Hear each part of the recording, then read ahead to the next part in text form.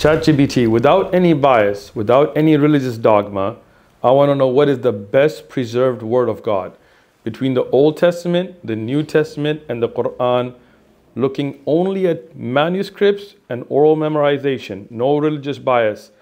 Name me one in one paragraph. Let me know which one of those three is best preserved.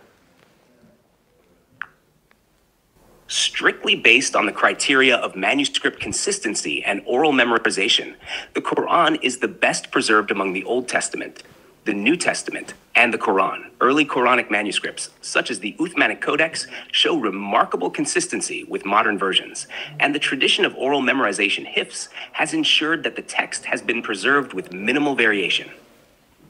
While the Old and New Testaments have rich manuscript histories, they contain significant textual variations, and oral memorization does not play as central a role in their preservation.